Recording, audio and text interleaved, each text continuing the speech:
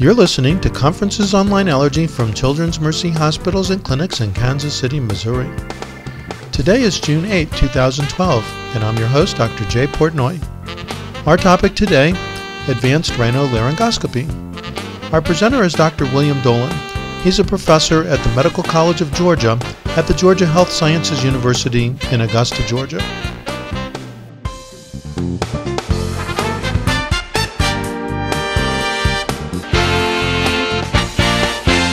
All right. Well, we're very pleased this morning to be joined by Dr. William Dolen. Dr. Dolen is a professor at, used to be Medical College of Georgia. It's now, what is it called now, Dr. Dolen? Well, the medical school is still called the Medical College of Georgia, and now the whole campus is called Georgia Health Sciences University. Georgia Health Sciences University. Yeah, very good. All right. So, and Dr. Dolen gave a presentation a number of months ago on rhinoscopy, and it was very well received. In fact, fellows have been asking, when is Dr. Dolen coming back to talk with us again? And so we asked him to come back for an encore, and he's agreed to do that. So we're really grateful. Just a few other comments. Dr. Dolen is a past president of the American College of Allergy Immunology, and as I mentioned, he also serves on the American Board of Allergy and Immunology. So he's clearly a leader in the profession and a great proponent of rhinoscopy, and we will supply in just a moment. So welcome to Conferences Online Allergy, Dr. Dolen. I'm going to make you the presenter. Just click on the Show My Screen button and we'll see your screen.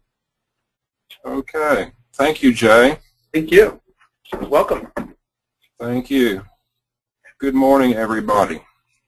Let's see if this is, do you all see the image now okay? Yes. See it perfectly. Excellent. Well, I have no conflicts of interest related to this program. I want to make it very clear that most of the video clips that I'm going to show you were made by Jack Selner, past president of the college, and by Jerry Kefke in Denver many years ago. Jack gave me his video collection before he passed on, and what I've done is digitized all of these, resulting in several hours of video. I have never previously shown these as a series of video clips, and over the last few days I've learned a lot about PowerPoint and the showing of video clips, so if something weird goes on this morning, well, we'll just deal with it. Objectives are simple. We're going to discuss some of the unmet needs in outpatient rhinolaryngoscopy related to questions that you all asked.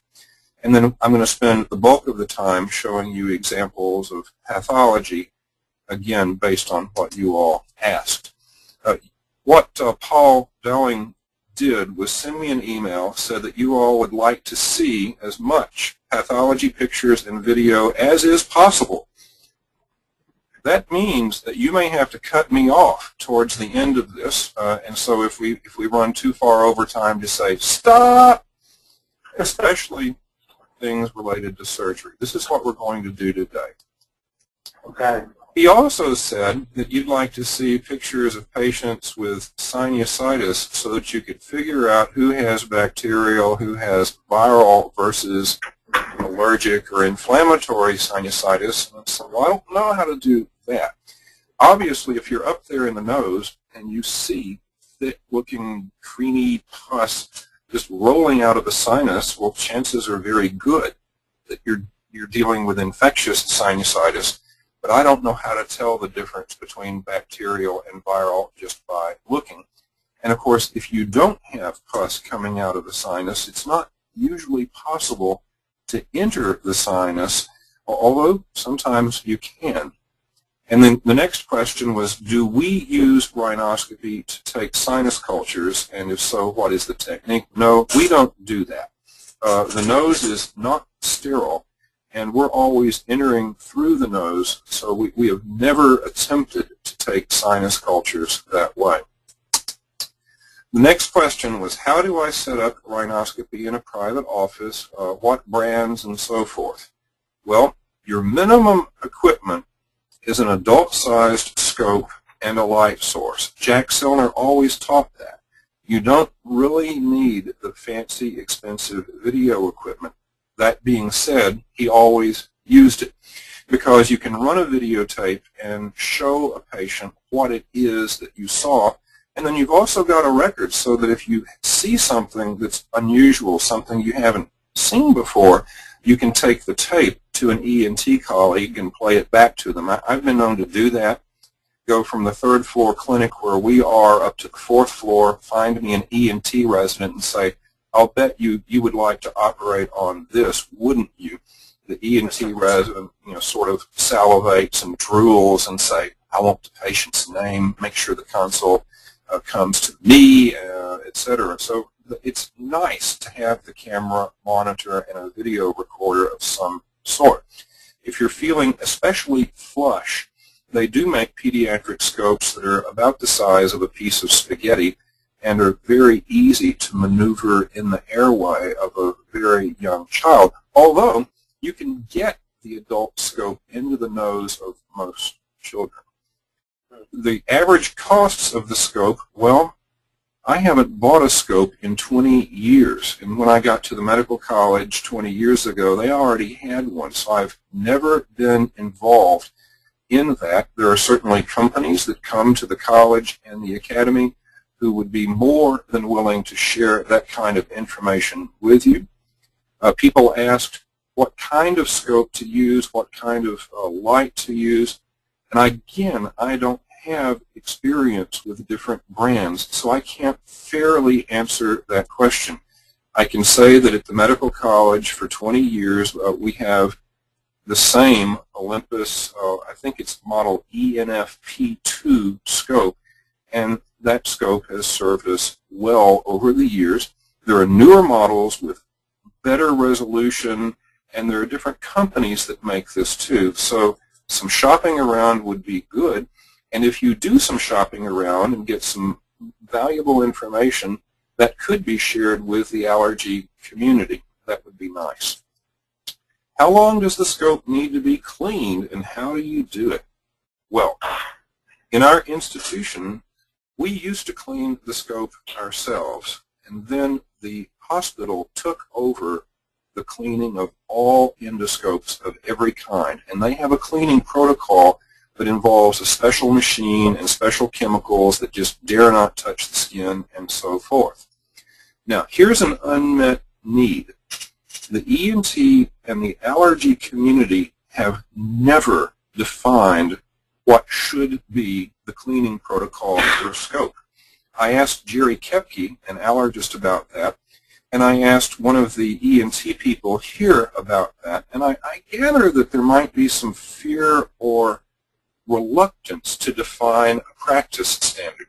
Now, knowing Jay, who's not afraid of anything and has no reluctance to go directly into politically challenging situations, I would suggest that the ENT and allergy organizations really do need to get together and develop a practice parameter for cleaning scopes, something that everyone can agree on and something that can form a standard out there in the real world. Are there regulations? Yes, there are. And our hospital keeps extremely detailed cleaning records, and out in practice I would keep a book, I would keep a log book that shows that you've cleaned the scope between patients. Jerry Kepke can share with you what he does in the outpatient practice of rhinolaryngoscopy, but here at the medical college they go up to the cleaning room that's used for all of the endoscopes so that it's done according to their standards. My guess is a lot of it is Joint Commission requirements too.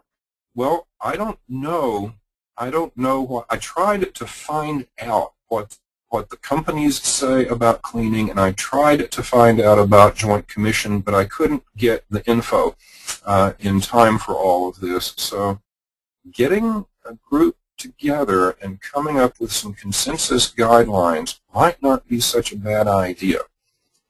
Again, I tried a few years ago, and I got shut down. So the assumptions this morning are, number one, you've actually seen the previous lecture, because I'm not going to review normal anatomy. The second one is that you might have been to our website, you might have read the text from Jack's workbook there, you might have looked at the several dozen pictures of normal and abnormal anatomy that are there. You might well have downloaded and played with the URVL, the virtual lab app that we made here a few years ago. It is free.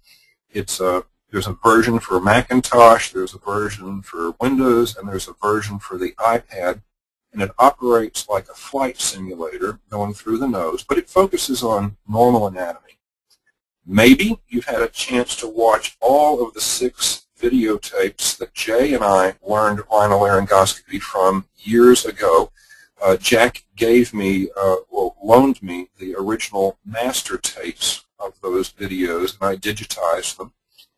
The next assumption is that you're going to put up with me while we see some unedited video, and who knows what kind of technical challenges we'll face. And then lastly, please interrupt me if things aren't clear. Got that? Got it. Thanks. So here's a demo. This is a video clip of a patient we saw just the other day. The scope is going into his nose. He's 6 years old. And right from the very beginning, we're in the right side of the right side of the nose. That makes this the septum. The floor of the nose is down here.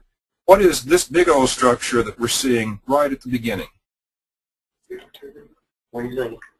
Inferior turbinate. Inferior turbinate. Therefore, which meatus is this? Inferior.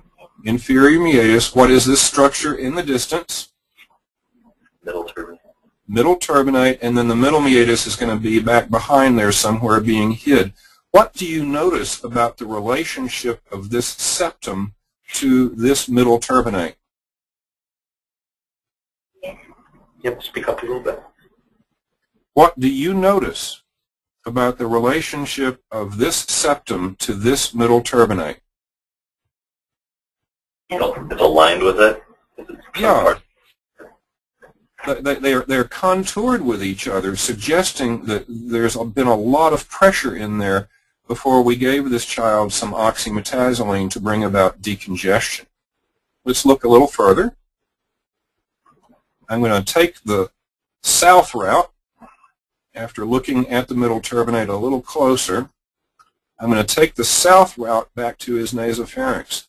Now, he's got lidocaine on board, so this is not hurting him. He's feeling pressure, but this isn't painful. What is this structure back here?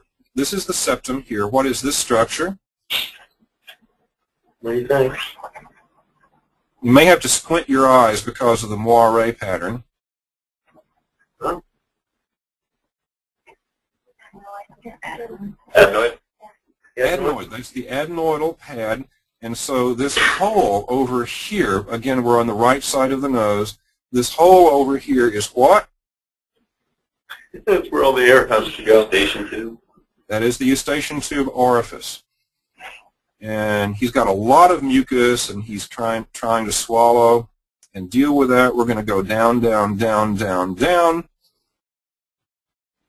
This is unedited tape. And so down here is the tip of the epiglottis, and we've got the laryngeal structures there. The base of his tongue is there. He started gagging a little bit here, and I didn't want to spend a lot of time down there. So I had already done a thorough exam before I ran this video clip. So I got back out of there. And what I did was bring the tip of the scope back to the posterior edge of the septum, and this is the vomer bone. And then I'm going to put the tip of the scope up to look where?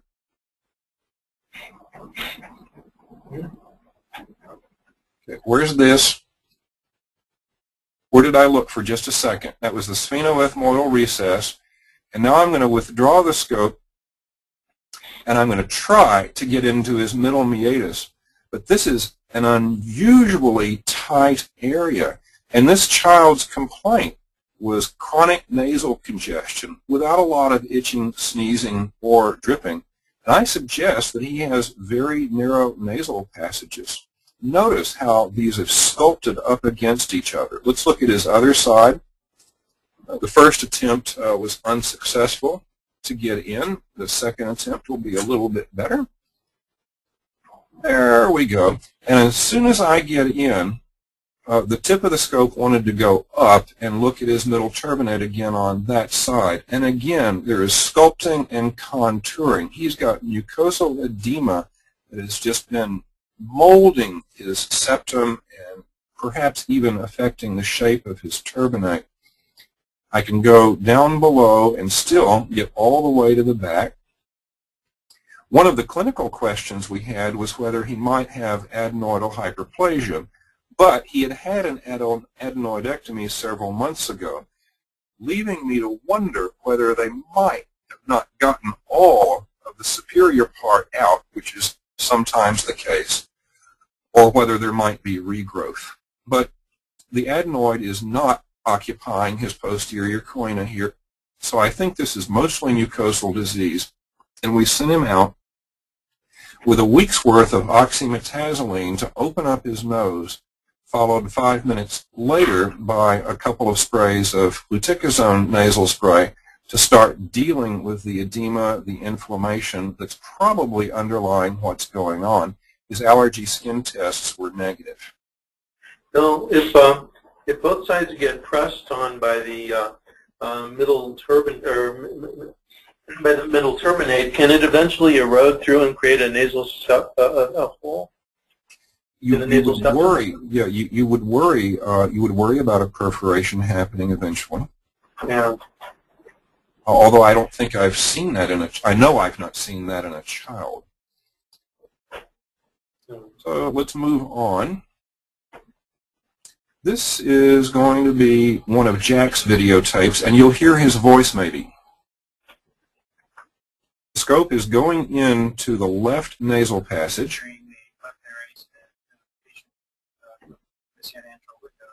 Can you hear him? We can. Is it pretty typical to narrate the endoscopy while you're doing the movie then? Yeah, Jack could multitask very well, better than anyone I've known. And his setup recorded audio as he was doing it, as well as the video. So a lot of his tapes have that.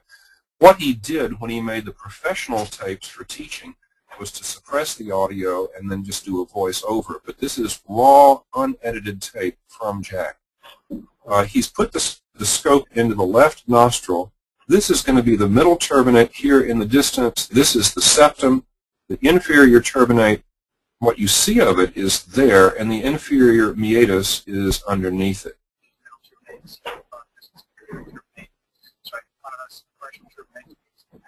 Okay. A partial turbinectomy is apparent. Somebody has gone in and chopped off the bottom part of this inferior turbinate. Not only that, they drilled they chopped a big hole in the lateral wall, so you can actually see maxillary sinus tissue there. And this hole is big enough that you could put the scope in there if you felt like you dared to do so.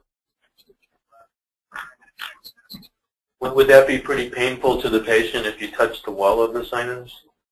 I have never touched the wall of the sinus. I don't know.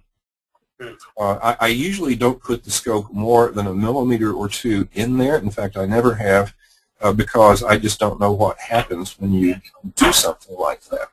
This is a big inferior antral window. Where do the surgeons like to put antral windows these days with functional endoscopic sinus surgery? Middle meatus. The middle meatus, and we'll see an example of that in just a minute. Why the middle meatus? Why not just keep putting them down here? It's a lot easier. Because of the ciliary motion inside the maxillary sinus. Exactly. The ciliary motion inside the maxillary sinus, we learn stereotypically that the cilia like to propel mucus up. And thus, it's better to put in middle meatus antral windows. But Jack is going way in here. I'm a scuba diver, and I like sticking my head into caves, and I like going inside of shipwrecks. And you know, Jack has no problem with going way into this sinus. He's 2 or 3 millimeters in, and he's taking a complete survey. I suspect this person's sinusitis pretty much resolved, although there could still be some mucosal disease. And indeed, there are some lumpy, bumpy changes inside of this, which probably would show up as maxillary mucosal thickening on a sinus CT. He's just taking a real survey there. Let's see.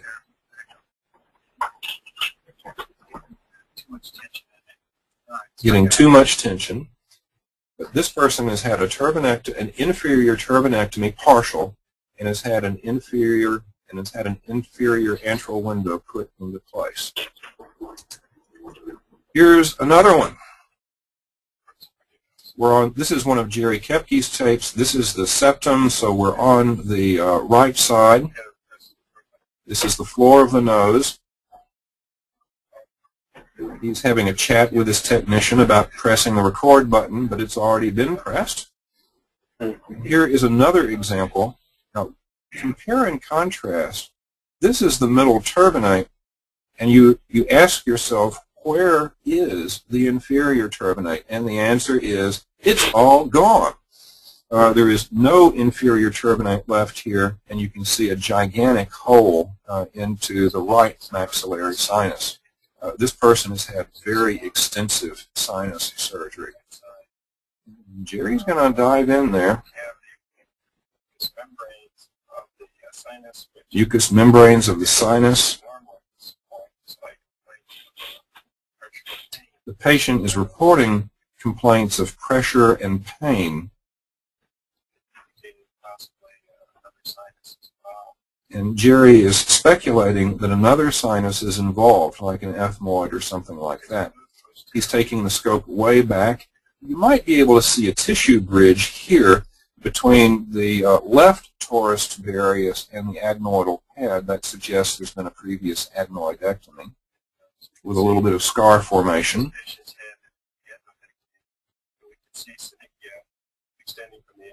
A synechium. Here is an interesting variation of normal. This person doesn't have one middle turbinate. She has 3. You'll see the third one in a second. This is one lobe of the middle turbinate. Here's another one, and there's a third one right there. And superiorly, they all join together. This is just a developmental abnormality that you will see sometimes. Does that cause it to take up more space, so you're more likely to get congestion? It does take up more space, and so this person would need intensive therapy to try to decongest the mucosa as much as possible in order to try to avoid surgery. But surgery might have to be done to reduce that turbinate. Again, it would be our philosophy to avoid surgery. Of course, ENT might have a different opinion of that. Here's another patient. The scope at this point is in the right nasal passage. This is the septum over here. This is the floor of the nose. Therefore, this is the inferior turbinate. But we're going to go up in a second. There's the middle turbinate coming into view.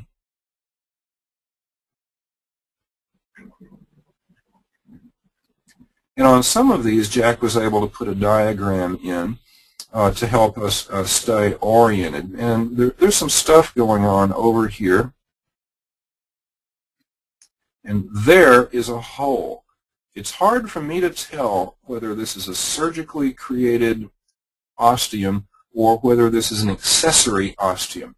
The normal ostium of the maxillary sinus is hidden from view in rhinoscopy in a normal person, but there are accessory ostia which develop from time to time that will allow you to have a view into the maxillary sinus. And sure enough, Jack knows no fear, and he's going to try to get the scope into this person's maxillary sinus. There it goes.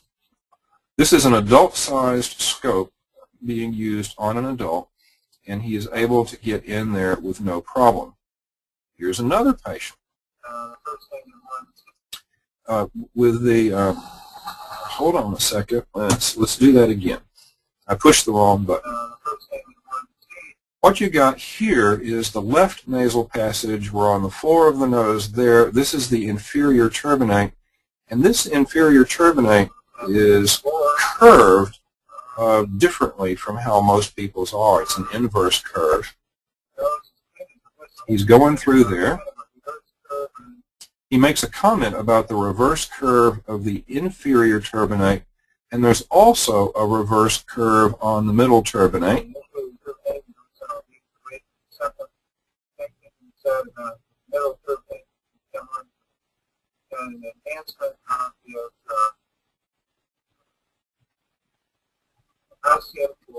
Okay, now this is another huge, beautiful antral window, the result of functional endoscopic sinus surgery. The small antral windows will close up, but this is a big one that I suspect that this patient still has to this day. Are they pretty effective at relieving sinus disease, the antral windows? If what the patient needs is ventilation, this will do it. Now, does an antral window get rid of inflammatory sinusitis, the kind that Larry Borish likes to talk about? Well, no. But it would allow medication to get in there a lot easier, I would say.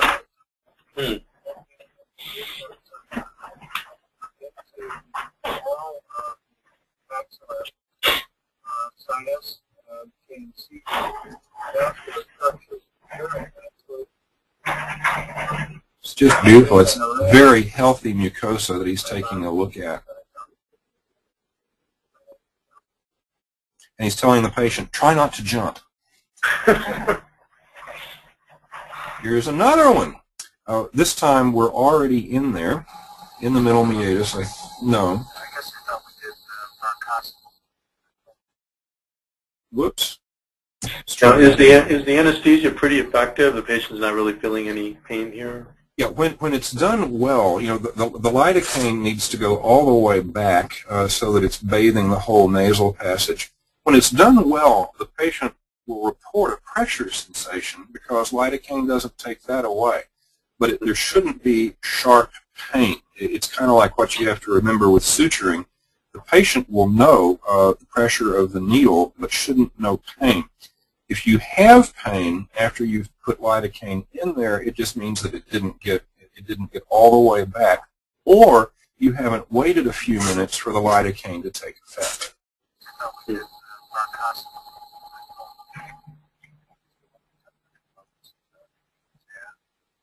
Now, this is an allergist who came to one of our courses in Denver and had some unusual findings, so we brought him over to the office, and this is Jack and I having a conversation about him while we're inside of his head. This is the middle meatus, and we're going in. Jack is driving, and I'm there making comments and adjusting the light source. And when we go into this guy, it looks like we're down low, but this is the middle meatus, and we're about to go in there. What in the world is in this allergist's right maxillary sinus? What do you think? Any nasal polyps? We weren't sure. They looked like they were fluid-filled cysts, and I'm wondering, you know, when you get a CAT scan report that talks about retention cysts in the maxillary sinus, I'm wondering if that's not what we were seeing here. Again, he's not a patient, he's an allergist taking one of our courses, and so we couldn't just take him down to the hospital and get a stat CT to satisfy our curiosity. My guess is that these were cysts. Mm-hmm.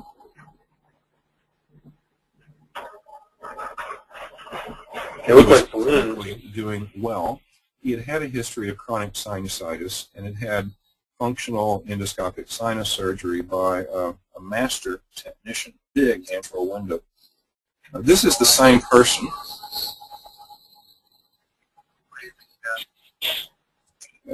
Whoops. Don't you hate it when a doctor says whoops? Okay. The tip of the scope, this is the whiteout here is the septum. This is the adenoidal pad here in the center. This is the torus tubarius and the eustachian tube orifice. This is Rosenmüller's fossa. And you know the middle meatus is going to be up here somewhere when you see these landmarks. And so the tip of the scope needs to drive up. This is what's left of his middle turbinate, and we know we need to be heading there to get into the middle meatus. It means maybe adjusting the focus, pulling the tip of the scope back, and there again is this gigantic antral window in the middle meatus. There's a string of mucus there, an unborn booger. And now the tip of the scope is going into this same sinus, and there are those two cystic structures again.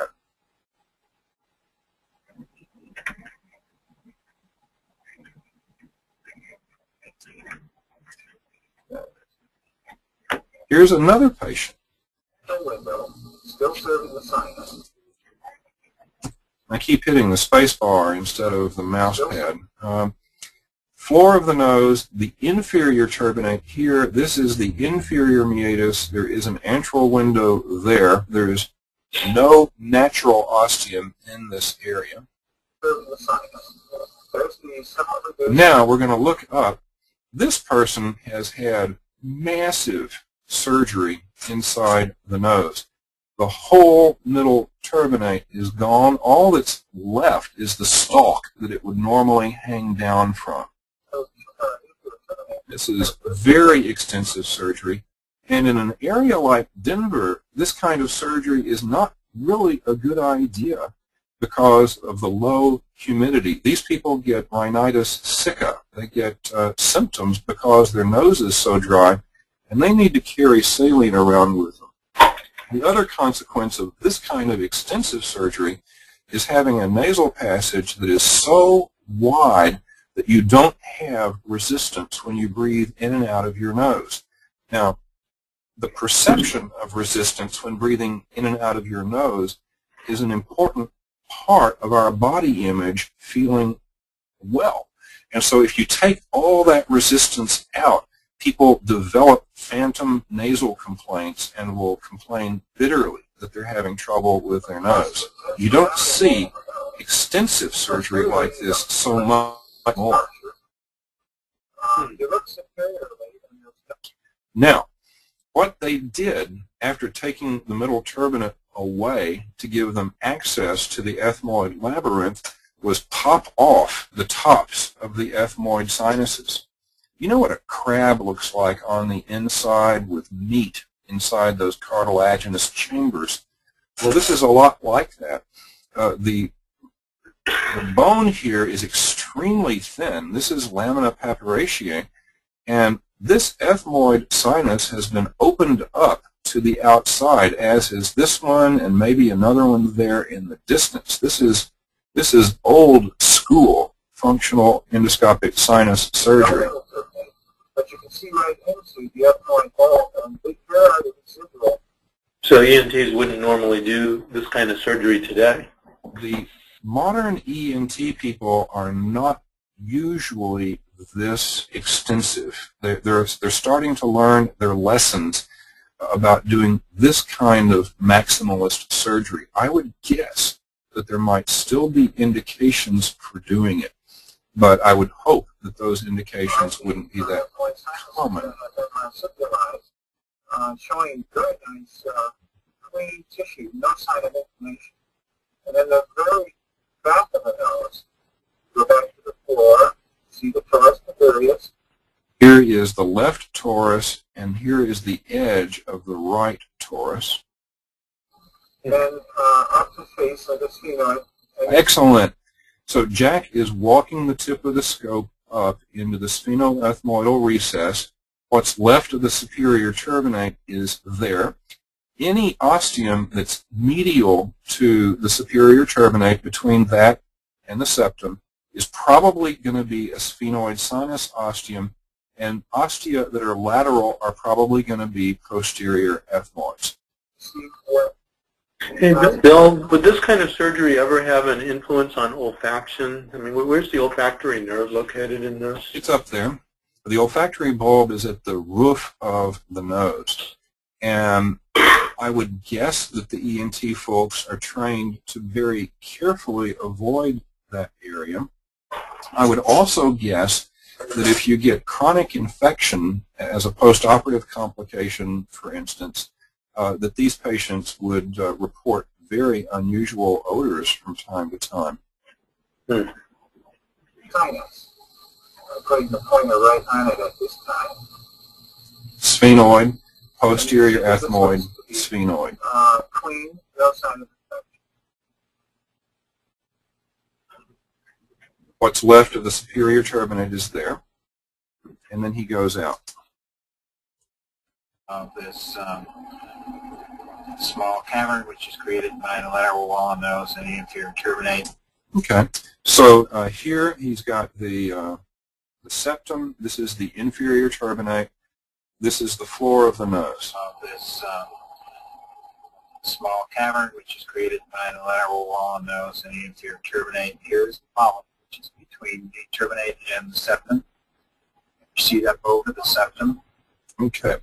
Here is it's a little hard to appreciate even when you squint, but there is something occupying this space here. This is the left nasal passage.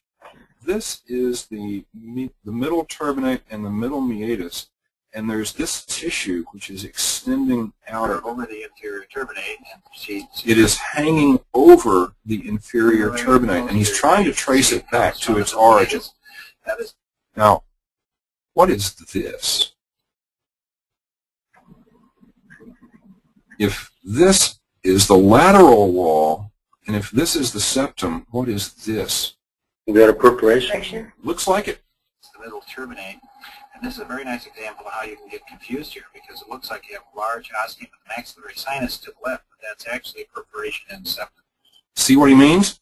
If you didn't know that this is the left nasal passage, you would swear that that's an accessory ostium of the maxillary sinus in the middle turbinate, the middle meatus. But actually, this is the middle meatus, this is the septum, and there's a perforation there. So whoever said perforation gets an A for the day. Maxillary sinus. Now he's tracing back. He's trying to see where this polyp is coming from. Okay. And I don't think that one is going to be traced. If it's coming from the middle meatus, where could it be coming from if it's coming from the middle meatus? Which sinuses? Which sinuses drain into the middle meatus normally? Maxillary. Maxillary. What else? Ethmoid. Anterior ethmoid. And? Sphenoid. No. Sphenoid drains into the sphenoethmoidal recess. The posterior ethmoids drain into the superior meatus. What sinus is left? The big one in front of your head. Frontal. Yeah, frontal. So if this polyp is originating in the middle meatus, it's either frontal, maxillary, or anterior ethmoid. However, it's possible that it's originating in a sphenoid or a posterior ethmoid, and the stalk is traveling through the middle meatus and out into the nasal passage itself. That's why he's diligently trying to trace the origin here. When in doubt, you can just get a CAT scan and find out. Small cavern, which is created by the lateral wall of the nose and the inferior turbinate. Here's the polyp, which is between the turbinate and the septum. You see that over the septum, or over the inferior turbinate, and you see it superiorly and posteriorly, and you can see it comes from the middle meatus. That is the middle turbinate. And this is a very nice example of how you can get confused here, because it looks like you have a large ostium of maxillary sinus to the left, but that's a really nice video clip. Here's another one. You all wanted to see pathology. You wanted to see sinus disease and sinus surgery. We can do this. My guess is that this is the septum and that we're on the right nasal passage, and there's all kinds of structures in here. And the question is this a polyp or is this the middle turbinate? There's something there, there's something there. This nose is packed. If you spray oxymetazoline on a polyp, does it shrink the way mucous membranes shrink? It does not. It doesn't have erectile tissue. Mm. So what Jack was very, very good at spatial relationships, and he was very dexterous. And so he was able to do endoscopy with one hand and a video camera suspended from the ceiling, and with the other hand he could put a Calga swab or something in and actually push on structures. A nasal polyp is going to be squishy, and a turbinate is going to offer resistance because it's got a bone in it. in this particular instance, we're looking at a middle turbinate and a large structure which comes down and seems to coalesce with the mucosa of the septum, and this could be a snickia, but it is not. It's a turns out to be a fairly easily to demonstrate polyp. There he goes. See how you can insinuate the polyp away from the septum. This is all a polyp. Then look up above here, and you can see that the middle turbinate itself gives a little bit. There is some polypoidal nature to this. It is somewhat swollen, but that's definitely a turbinate.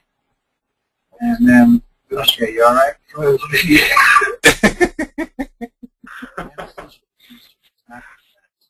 Sneezing, and you will see that as a problem associated with inflammation in the mucosa. And that's why it's really good to stand to the side of the patient when you do these procedures. Okay. Different kinds of polyp. Notice the vascularity that you can actually make out here. Again, this is from the middle meatus. And, watch this polyp. Notice the consistency of the tissue is really very different from the mucosa that surrounds it.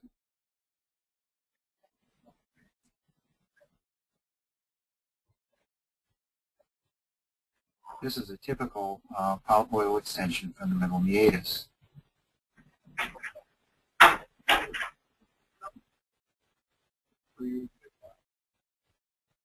Come up over the inferior turbinate and proceed posteriorly. And here's that same patient earlier who has the triple clefting.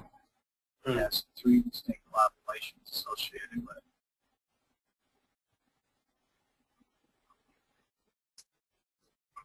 Okay, still in the middle meatus, another patient.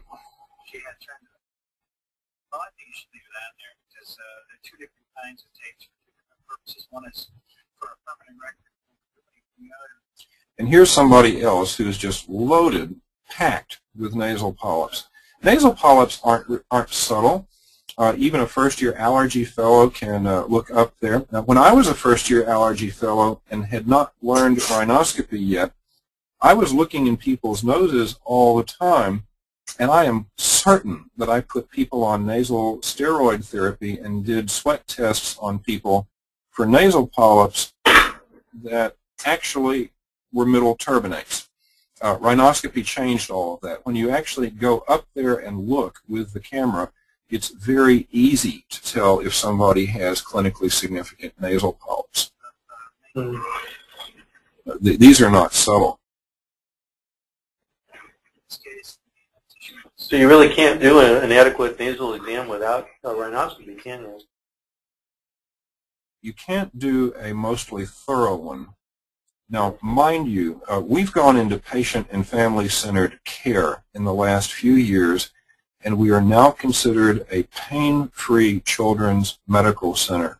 So back in the day, I didn't think too much about having a mother hold a 2-year-old in her lap and just throw the rhinoscope up there. Sure, the child's going to fuss, but they fuss during spinal taps too, and then it's all going to be over with.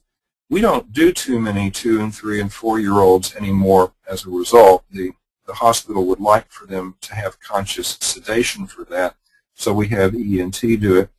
But back in the day, I did a lot of those. Now I'm trying my best.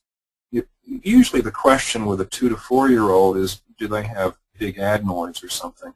And I like to think that if we've got some decongestion, and if I can see all the way back into their nasopharynx, I can at least answer the question of whether they have giant adenoids or not.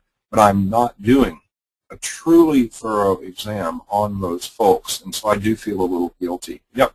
So I want to try to find out. I think you could see these nasal polyps if you did a fairly careful speculum exam, though. These are not so.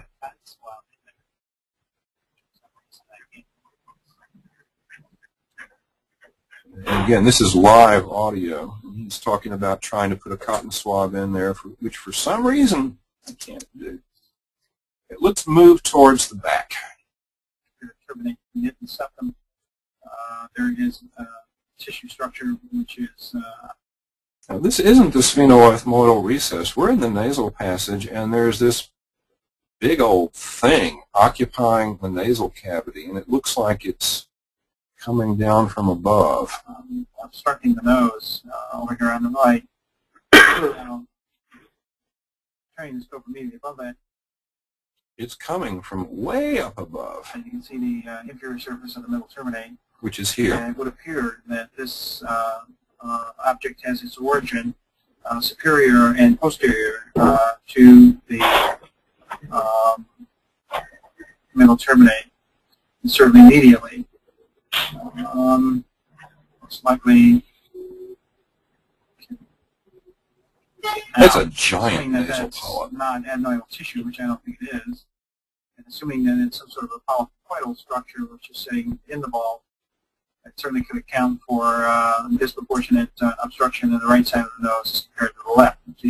Remember, rhinitis is itching, sneezing, dripping, and congestion. And the congestion is often enough there, but they're mostly telling you about the itching, sneezing, and dripping. If somebody only wants to talk about blockage or congestion, you've got to assume that there's something blocking their nose. It could be an anatomical defect, it could be mucosal congestion, it could be adenoids, it could be a polyp, it could be a big old cancer in an older person.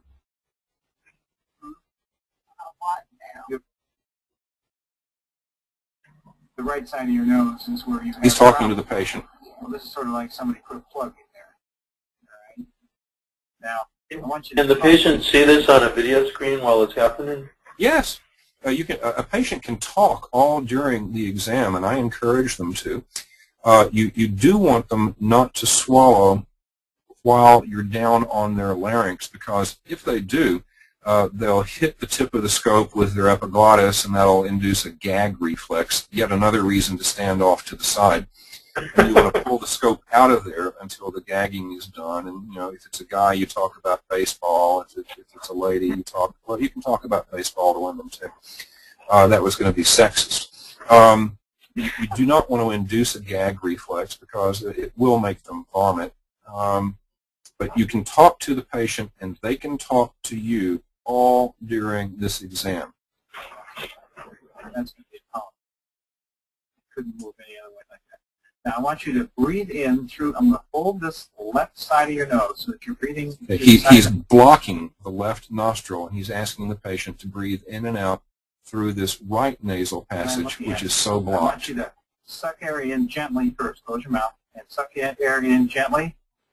Now blow it out if you can through that area. Isn't that awesome? Okay. Wow. You're doing just fine. Exactly what I want you to do. Now just stop and take nice breaths. Feel air starvation. It's like a one-way valve almost. Yeah, this is a giant polyp. White is obstructed. This is the reason. And he's saying, this is why your wife is obstructed. The patient's husband is standing there next, watching this whole thing on the video monitor. Okay, now I want you to take a breath in now. Now out again. Try to blow through that nose. Okay. Shows a ball valve polypoidal structure which is obstructing the nose, and that wasn't there. I think she would breathe a lot better. Now let's look at this from the left side of the nose. Right. It's nice and normal. Middle turbinate looks okay. She does have some deviation of the septum. Yeah, the septum in this patient is deviating over to the left there.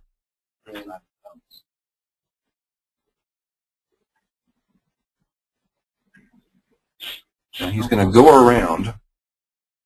She allows us pretty nice access all the way into the posterior pharynx. And now, remember, the polyp is on the right. He's in the left. This is the inferior turbinate. This is the top of the soft palate. This is the septum. And now he's able to view the rest of this polyp, which is occupying a good portion of her nasopharynx. As you approach the posterior pharynx, I'll be there. Now this polyp has extended itself almost over to the orifice. This is the orifice of the left eustachian tube. This is the torus tubarius, the adenoidal pad. So the tympano-pharyngeal duct, see how as she swallows there, it comes in contact with the orifice. It is beginning to extend into the choana on the left side of the nose, and could be anticipated over time will obstruct the entire nasal pharynx. And the thing that's crucially important about this is the irregular edges of this polypoidal structure. One could not tell for sure that this was not an involuted polyp, and also in the differential would be a carcinoma. As it turns out, surgical removal of this polyp identified it as a single polyp. It had to be cut into 3 different segments in order to be removed. It had extended into the right choana, was in contact with the middle turbinate, approximately 20 to 25% into the nasal vault, and was effectively obstructing it, as we saw on the right side of the nose. It seems to me that this is a classic example of why it's so important to look in the recessed areas of the nose that cannot be examined by routine procedures. Isn't that impressive? Amazing. Moving on, if this is the right nasal passage, and that's the septum, and that's the inferior turbinate, what is this projecting into the nasal cavity?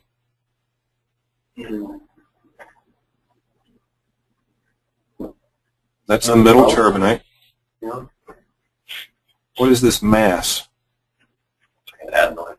It is adenoid tissue. Here's one of ours. This is one that we got here a few years ago.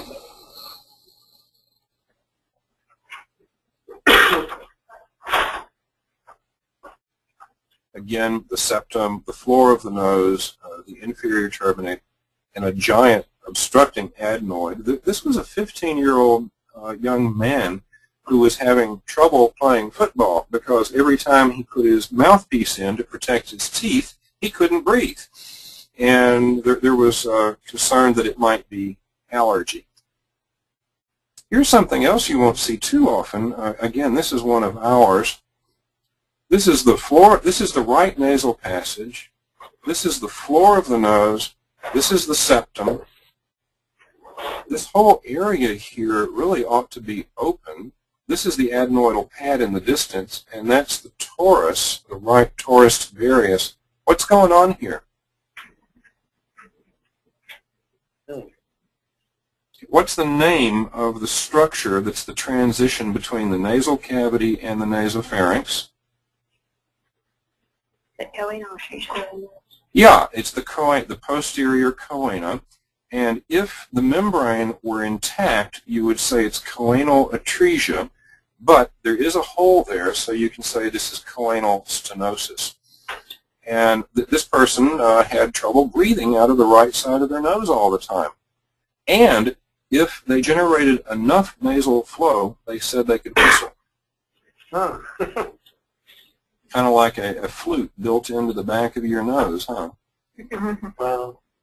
This is a nice surgery for an ENT person to do. They can fix the patient right up, and they'll be fine in the recovery room.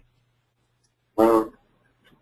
Now, this is a different one. This is another adolescent male who has nasal blockage. This is one of Jerry Kepke's famous patients, and if you've been to his course, you know what you're about to see. Does anyone know? Anybody? Shaking their heads. No. This is the floor of the nose, this is the septum, and there's this in the distance. Is that an adenoid? What vascular tumor do adolescent men get because the tumor is testosterone sensitive? This is not adenoid. It's smooth. It's totally smooth. It's highly vascular. It is testosterone sensitive, and it is occupying this young man's nasopharynx. So if it's got blood vessels, what's the Greek? It's angiofibroma. There you go. It's an angiofibroma of the nasopharynx. This thing has to be surgically embolized in order to deal with its vascularity, because if you just take it out without previously embolizing it, they will bleed to death on the operating table. And Jerry was able to confirm this preoperatively with a sinus CT. Okay, moving down. The posterior portion of the tongue. The posterior pharyngeal wall is normal. This is the epiglottis. We're trying to look down into the larynx because this person has dysphagia. But what is pushing the epiglottis back against the posterior pharyngeal wall? What is this structure? The lingual tonsils. The lingual tonsils, exactly. This person complaining of the sensation of a lump in the throat had a lump in the throat. Also, a traditionally difficult surgery that has to be done very carefully. Another patient.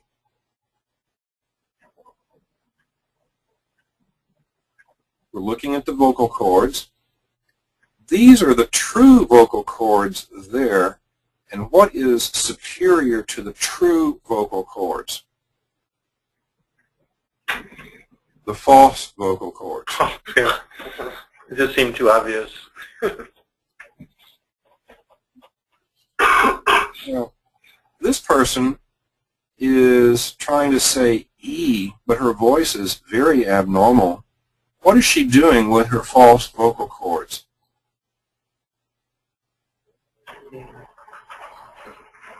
Adducting them?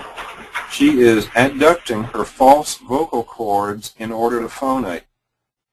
And since her voice sounds abnormal, you would say she has dysphonia. And since the Latin name of the false vocal cords is what? They are the plicae ventricularis. Her diagnosis is dysphonia plicae ventricularis, which is a diagnostic term that's never been really translated into English, and so it's that way in all the books. Here's somebody else.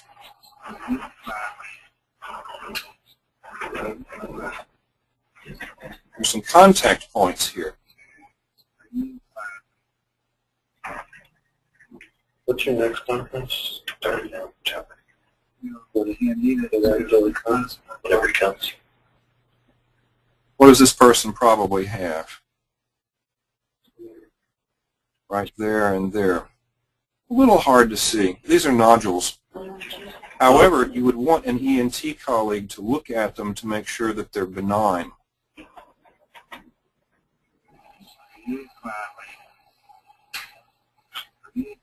They're coming together. This might be somebody who screams a lot at basketball games, like like Rebecca Buckley or something. Here's someone else. This is somebody who had a muffled voice.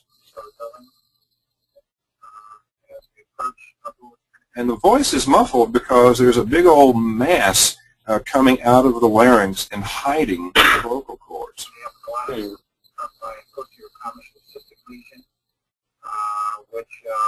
Now, this is someone I had seen. This is someone who Jack saw and ran this videotape. We sent this patient to Brian Spofford, an otolaryngologist in Denver, because we didn't know what this was, but we didn't like it, and we figured this was why the patient's voice was muffled. Well, Brian didn't know what it was either, but being a surgeon, he took it out and had pathology look at it in the operating room. Well, it turned out it was a benign schwannoma of the larynx.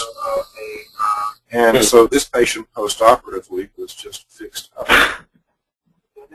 Here's somebody else.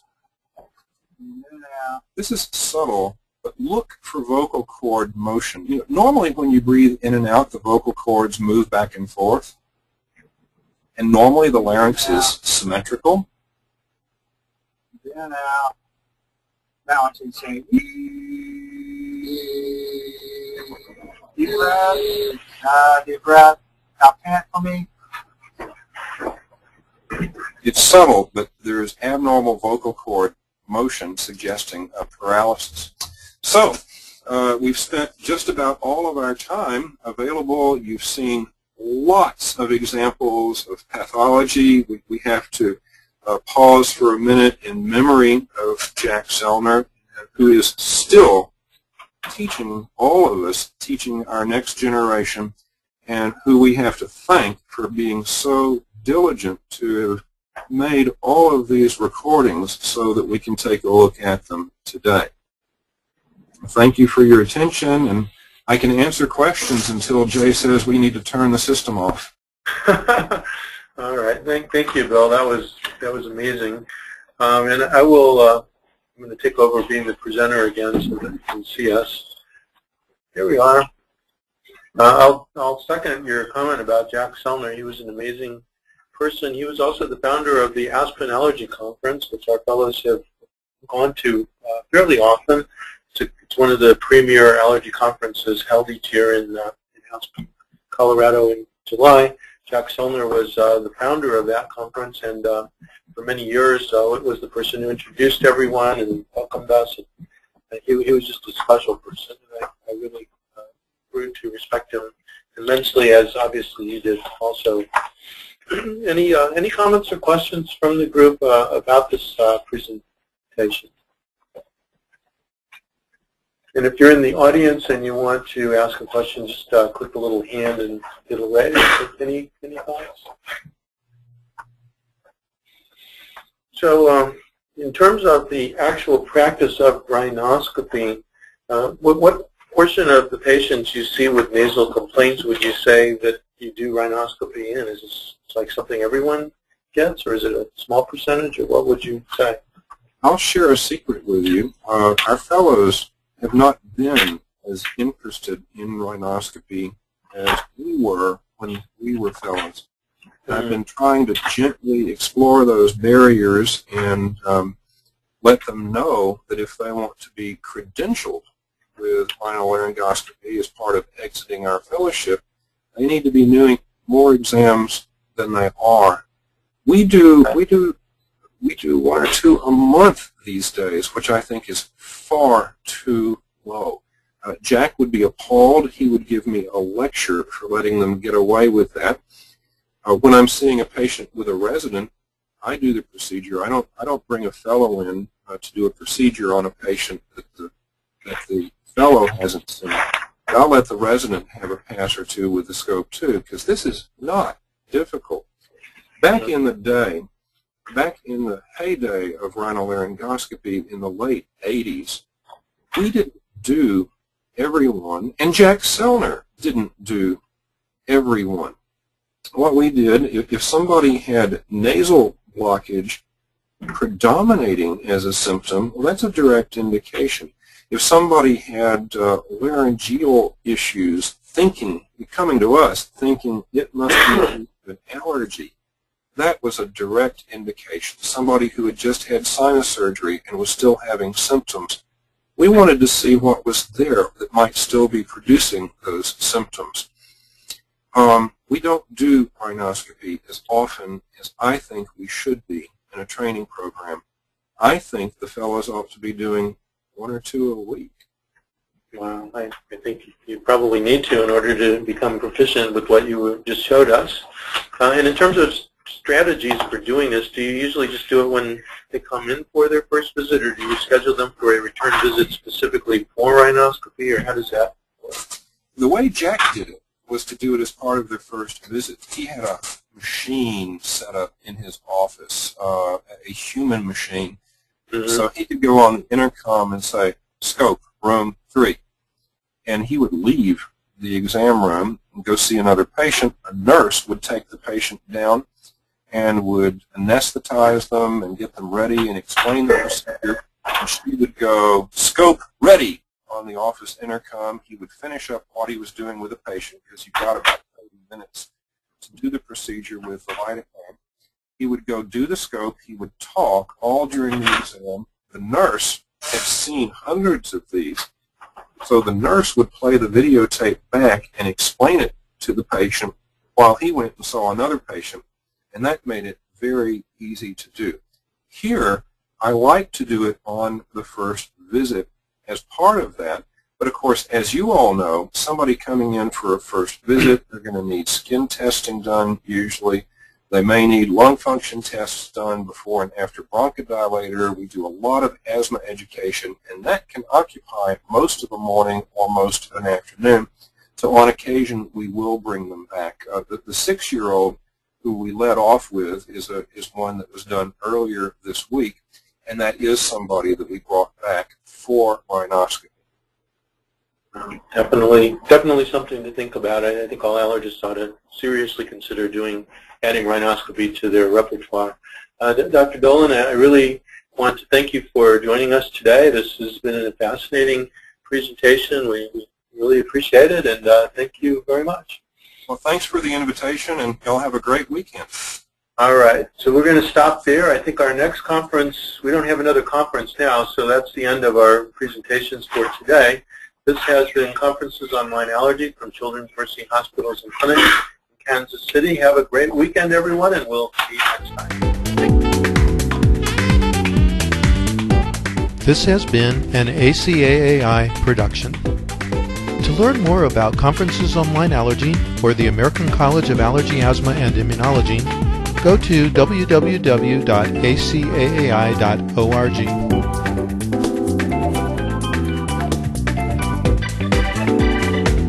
See you next time.